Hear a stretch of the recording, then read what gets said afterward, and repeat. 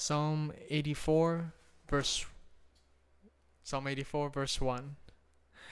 How lovely is your dwelling place, O Lord of hosts! My soul longs, yes, faints for the courts of the Lord. My heart and flesh sing for joy to the living God. Even the sparrow finds a home, and the swallow a nest for herself, where she may lay her young, at your altars, O Lord of hosts, my King and my God. Blessed are those who dwell in your house, ever singing your praise. Blessed are those whose strength is in you, in whose heart are the highways to Zion. As they go through the valley of Baca, they make it a place of springs. The early rain also covers it with pools. They go from strength to strength. Each one appears before God in Zion. O Lord, God of hosts, hear my prayer. Give ear, O God of Jacob. Behold our shield, O God. Look on the face of your anointed. For a day in your courts is better than 1,000 elsewhere. I would rather be a doorkeeper in the house of my God than dwell in the tents of wickedness. For the Lord God is a sun and shield. The Lord bestows favor and honor. No good thing does he withhold from those who walk uprightly. O Lord of hosts, blessed is the one who trusts in you. This is God's word. Thanks be to God. You may be seated. At this time, Pastor Paul will come up and share with us God's word.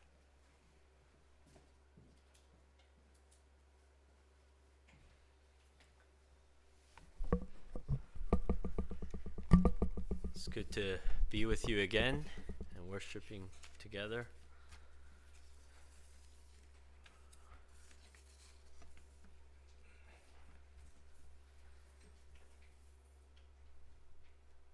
Norma Jean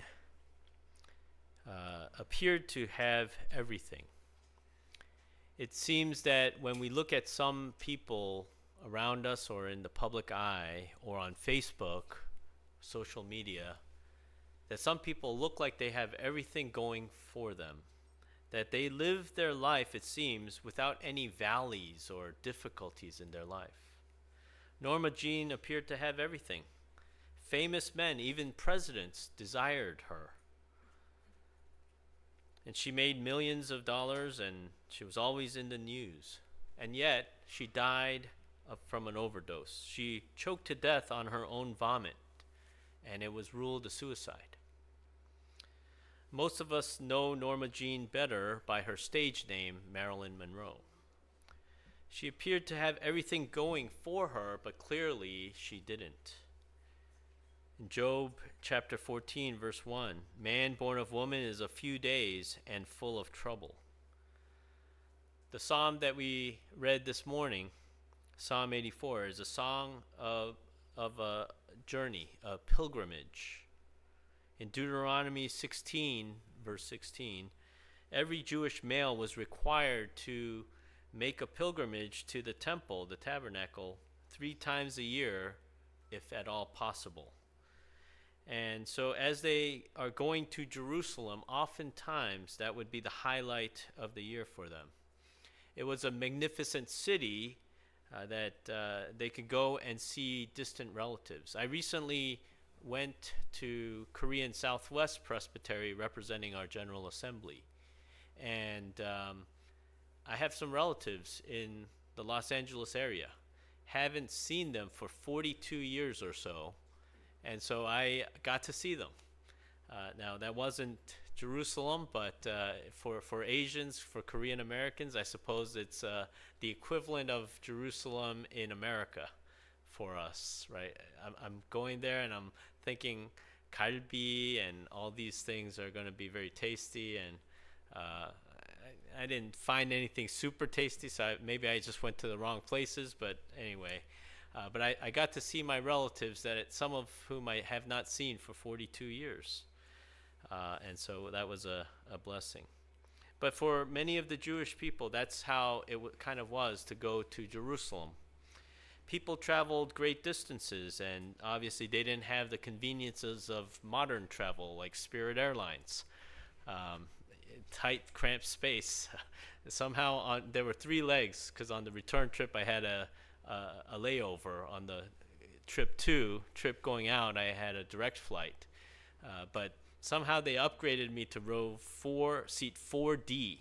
And apparently that's a comfy seat, so they gave free drinks too. So I was like, wow. I was thinking I was going to not drink for 6 hours of the flight plus the time before the flight, and until I could get my bags and my rental car and all that stuff. But turned out, praise God, I got to drink well on the way out.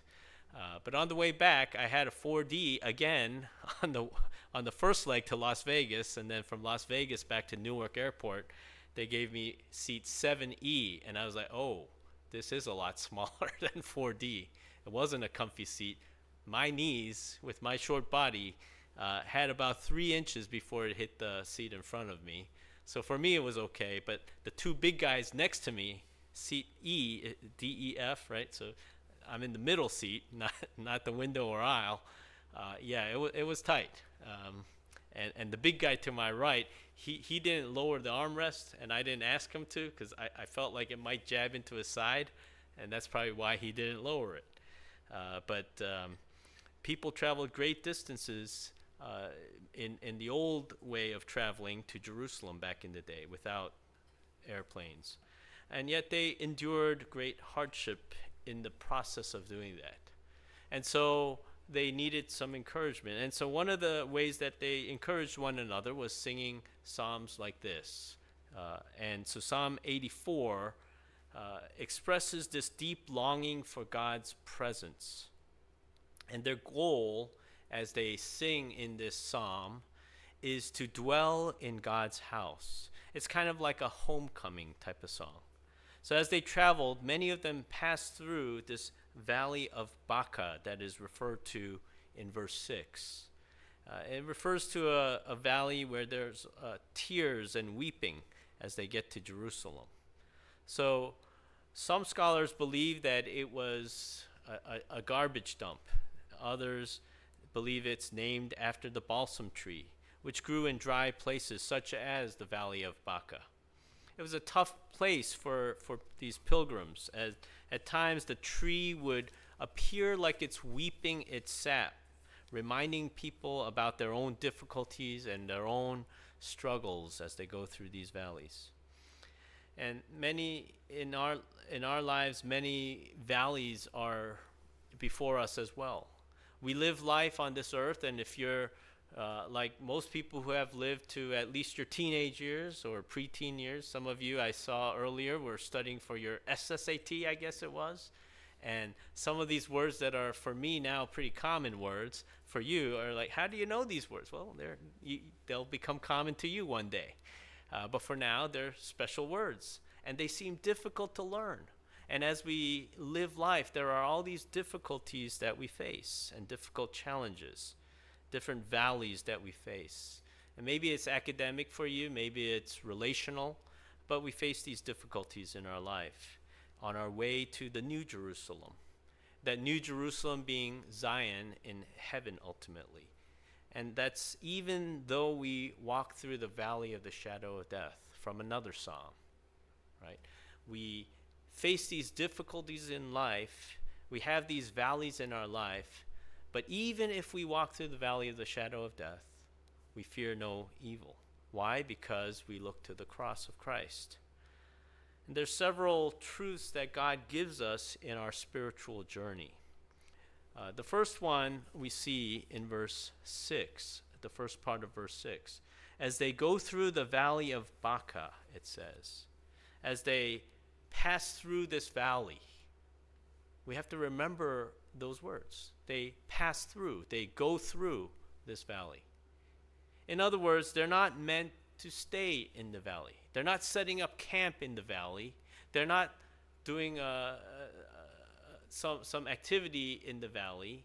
They're not going to stay there, but they're passing through.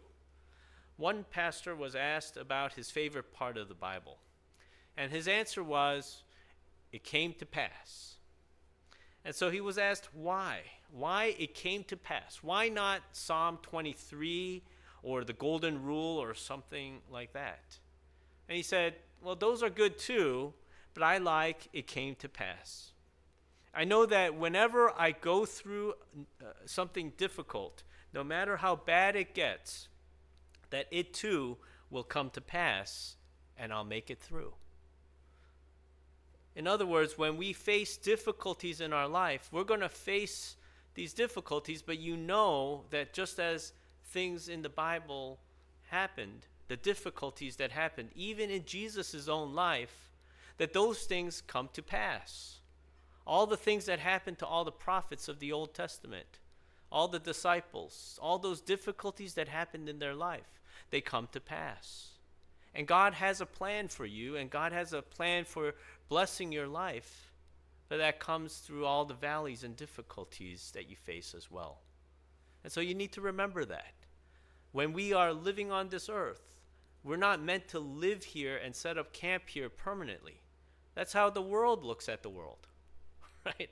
They look at this world and they say, well, let me earn as much money as I can. Let me establish as much fame and reputation and power and influence and whatever I want, whatever all the world values. And after all of that, I'm going to try to stay here as long as I can with all those great toys I have. That's the way that the world thinks. But the Bible tells us, no, that's not how God designed us.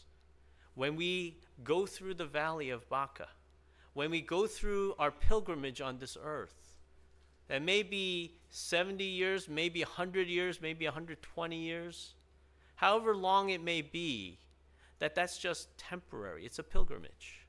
You're passing through to get to the ultimate heavenly city. Our spiritual journey on this planet will face some difficulties, but we have to remember that it's not our final destination. And Satan tries to deceive us.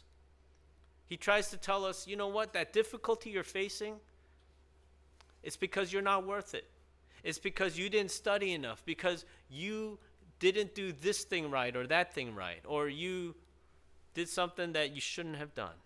You went somewhere you shouldn't have gone, and it's not going to get any better. It's always going to be like this. And he tries to steal the hope that you have as a believer in Jesus Christ.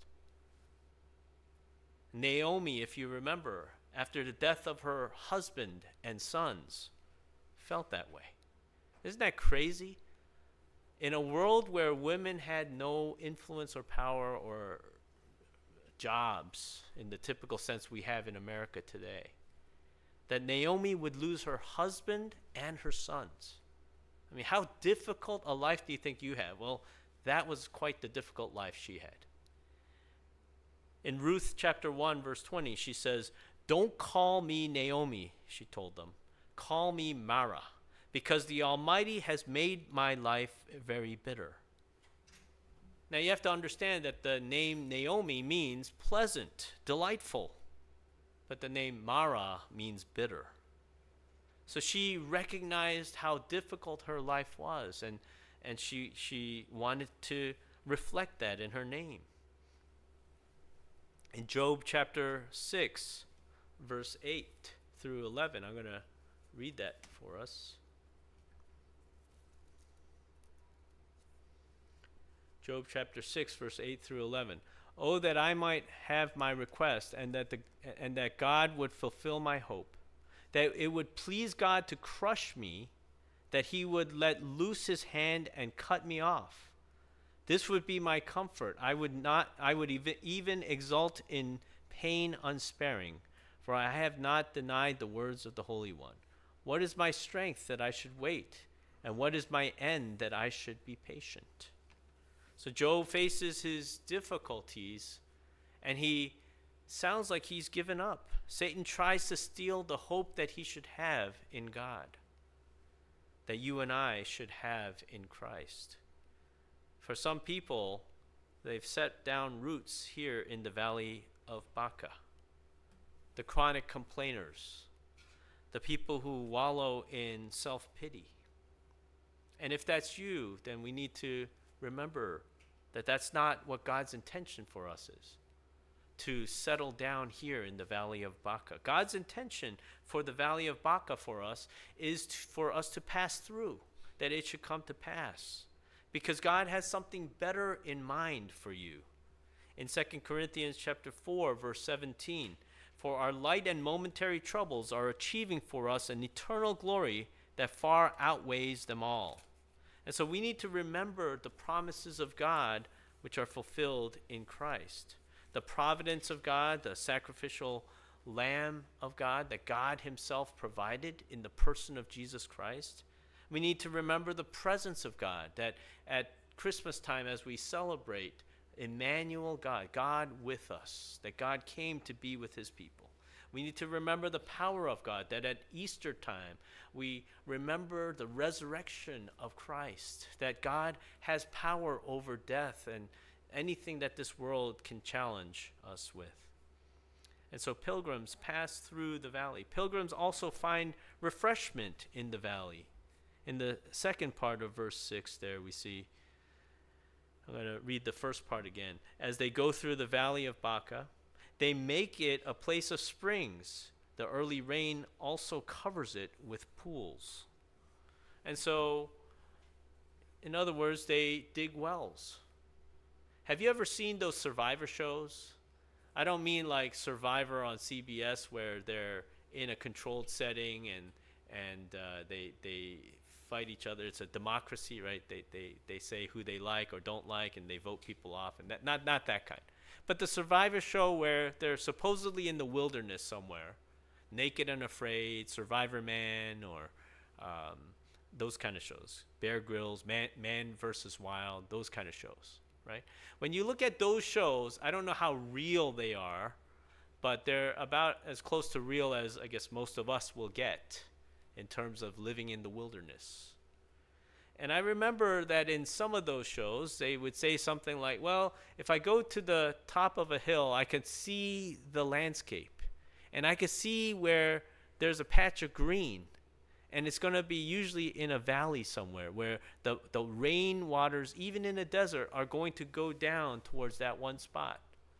And so I'm going to go head over there because that's where I need to get water. Because that's where the water is going to pool. And so they go there and they start digging a little bit. They don't have tools usually in those kind of shows. And so they dig with whatever they can, whatever tools they could find around them. And so when you look at that, they look for that lowest point, even in the dry land, and dig wells. The early Nebraska travelers, they found the soil to be rich and dark, but there was no water there. And so they called it the Great American Desert. And many people died because of the lack of water. Today, when we look at Nebraska, Nebraska is called the breadbasket of our nation. There's more wheat and corn that is grown there than in most other states. The difference between the Great American Desert and the breadbasket of America is that the early travelers didn't see that there were underground aquifers that covered 2/3 of the state. And someone figured this out, and then they realized, well, we could dig that deep and we could fish that water out of there. And so they tapped into the underground aquifers and turned the Great American Desert into the breadbasket of America. You and I, if we are traveling through this valley of Baca that we call this planet and this earth, where we face difficulties in our life, we need to dig wells. And if we dig a spiritual well in our life, then we're going to be tapping into the wellspring of life, and that is Jesus Christ himself. We do that by tapping into God's word. We do that by turning to God's word every day and every week. And that's why we come to church. We come to church to hear God's word preached, to be refreshed in his grace and his glory. We come to God's word every day so that every day that we face this valley of Baca, that we're tapped into God's wellspring of life. We're told in the Bible that Jesus himself is the word of God. He's the wellspring of life. So we're tapping into Jesus Christ even in the valley of Baca. And by prayer, we ask God to open his word to us. And notice the grace of God there in verse 6. The second part of verse 6 there. Let me read it again for us. They make it a place of springs. The early rain also covers it with pools.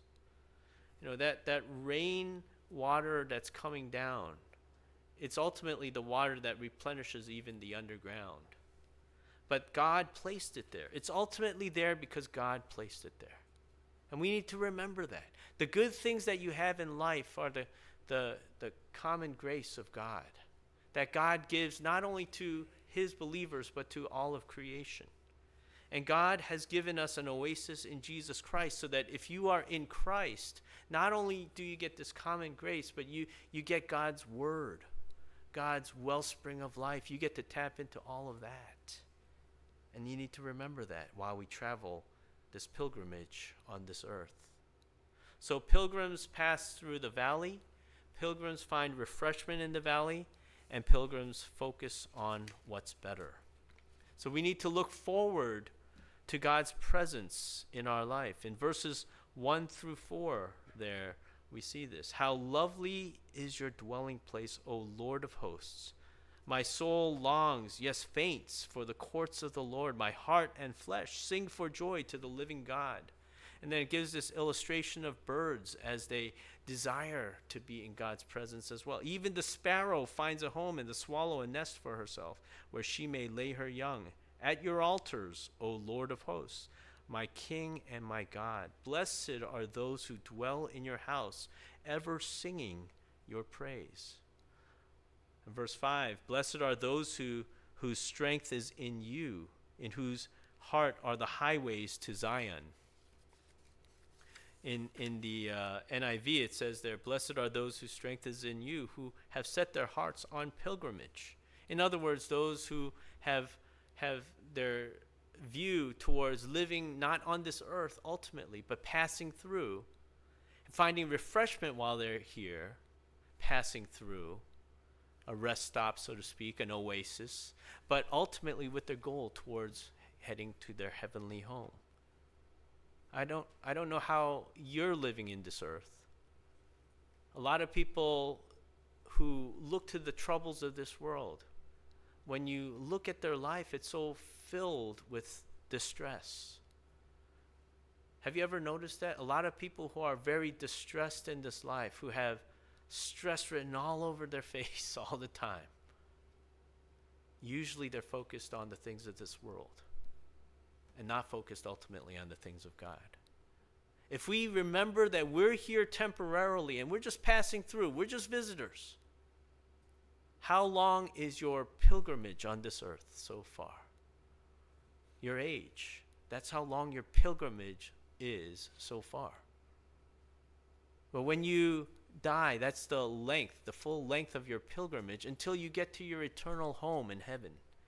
And if you remember that, then you're going to live a much more joyful life. Your Christian life on this earth is going to soar, because you know that you're not living here on your own strength, but you're living here in the presence of God. Let's go on.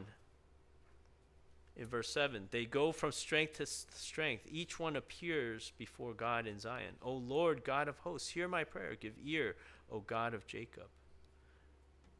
And then look at verse 9. Behold our shield, O God. Look on the face of your anointed. And when the Bible is speaking here of the anointed, God's anointed one, he's ultimately referring to the Messiah, to Jesus Christ. In verse 10, for a day in your courts is better than 1,000 elsewhere. Remember that old song? Well, this is where that comes from. I would rather be a doorkeeper in the house of my God than dwell in the tents of wickedness. In other words, it's better to be in God's presence for just a glimmer of his glory and his magnificence of who he is. To even be just a mere doorkeeper in God's dwelling place is a lot better than to live among the wicked, to have all the comforts of this world. I'd rather have Jesus than anything this world affords. Right? Another wonderful hymn of old. I'd rather have Jesus than riches or gold. Right? We look to the things of God and we say, well, if that is really that much more glorious than anything this world, you look at the things that rich people have and people that you can't imagine have, right? And you're like, man, they got it good, they got it easy. But it's all just one part of their life you're seeing. You're not seeing their valleys. You're not seeing their difficulties, their struggles. When you look at all of it together, unless they have Christ, ultimately all of it's meaningless. The people around them, if they have a lot of wealth, they want to protect that wealth, and so they keep everyone at arm's length. Do they have true friends? Like you might have true friends. A friend that is closer than a brother. That when you're stuck on the highway somewhere at 3 a.m., that you can say, I can call this brother or this sister, and they'll come and help me. Do you have a friend like that? Well, if you're in Christ, and if you have brothers and sisters in Christ, then you can find a friend like that. And the psalmist here is saying that instead of all of those things that this world offers, being close to the wicked, having all their toys and trinkets, that I'd rather be a doorkeeper in the house of God. Verse 11, for the Lord God is a sun and shield. The Lord bestows favor and honor. No good thing does he withhold from those who walk uprightly, or in the NIV, blameless. Right? And who is that one who walks uprightly? You and I, well, we try sometimes, but we fail. The one who ultimately walks uprightly, blamelessly, is Jesus Christ himself. In verse 12, O Lord of hosts, blessed is the one who trusts in you. Again, you and I, we try to trust in God, but there's times that we are weak and we fail. The one who ultimately trusts in God is Jesus Christ himself, the one who is the true representative man, the true Adam, that represents you and me if you are in Christ. So there's many troubles in this life, but you need to remember that you're just passing through this earth, the valley of Baca, and you need to find strength in Christ through these valleys because you find refreshment in Christ. And you need to look forward to that day that is in heaven that's going to be better. Let's pray.